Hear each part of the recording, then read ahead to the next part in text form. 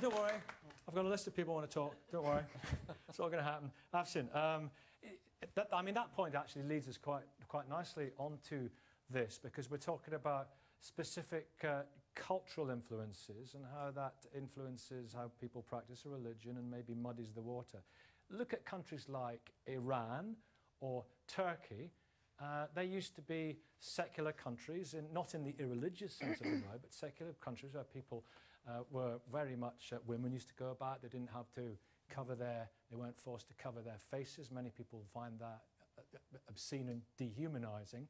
And they were very different societies from how they are now. Look at Turkey now, led by a man who's he's a creationist. He thinks that all creatures were created just as they appear now on the earth. He's clamping down on human rights. So if you talk about Iran, what went wrong?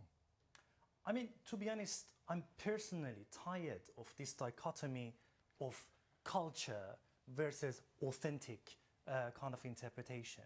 We've been talking about this for the last 10 minutes.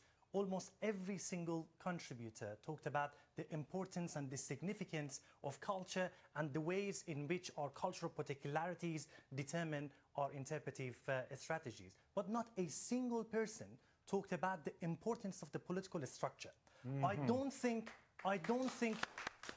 the Muslim world right now requires a theological revolution. The Muslim world requires political reform. Because some of the ideas that we are talking about, I mean, we may waste actually many days and many weeks talk about narratives. This is the correct interpretation, that is a kind of incorrect interpretation, but this is irrelevant.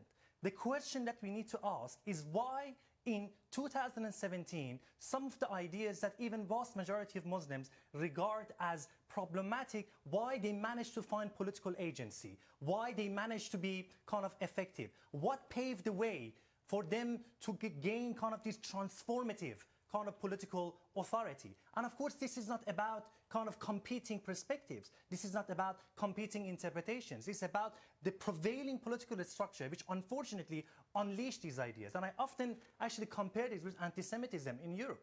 Anti-Semitism, unfortunately, has been part and parcel of European history for a very long time. But you have seen kind of different manifestations of anti-Semitism in different historical phases. Yeah. Europe didn't all of a sudden become more anti-Semitic in, I don't know, in the 30s when we saw kind of the atrocities of the Holocaust.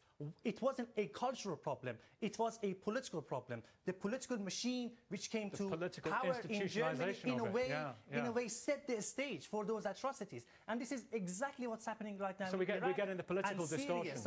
And this is completely ignored, and we're wasting our time about, oh, this is a wrong interpretation and this is a correct interpretation, and we're not paying attention actually to the cause of the problem, and we are obsessively only looking at the symptoms of the problem.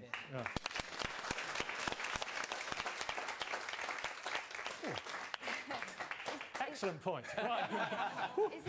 Let me go, Chris.